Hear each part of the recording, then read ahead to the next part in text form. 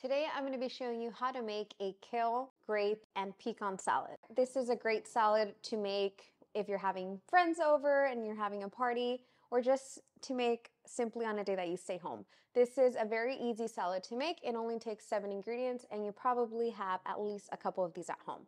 So ingredient number 1 is going to be our kale. We're going to be using chopped pecans, purple grapes, fresh lemon, fresh green onions, and for a dressing, it's going to be olive oil, some lemon, and balsamic, which I have already mixed. Now, when it comes to making a salad, if you followed me before and you know my recipes, I like to have a fruit and a nut to make it a complete salad and give it a crunch.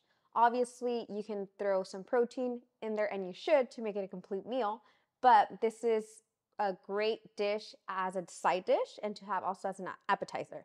Having a fruit and a nut in your salad is going to give it a crunch, it's going to give it a sweetness, and it's going to make it a lot more enjoyable and flavorful. So as our base, we're going to be using kale. I'm going to mix this in a big bowl. You can use any types of nuts. I feel like pecans and grapes just have a really good combination of flavor and crunch. So that's what we're going to be using today. Green onions to give it just a tiny bit of spice and some crunch. I love adding green onions to foods. They just taste really good. And then go ahead and squeeze fresh lemon in there. And all the colors look very, very pretty. We're going to do 2. Give it a toss.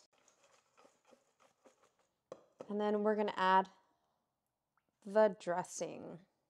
I'm only going to add half of it, and then once this is ready to serve, I'll add the remainder. This is my go-to dressing for salads because it's so easy to make. It goes well with almost any type of salad that you make, and it's really cheap to purchase as well. So there you go, guys. I'm going to toss this up, and then we'll go ahead and plate it, and I'll show you guys the end result. I'm going to top it off with a little bit more pecans, and that is ready. So there is your kale, grape, and pecan salad. I hope you guys give this a try, and I hope you guys enjoy it.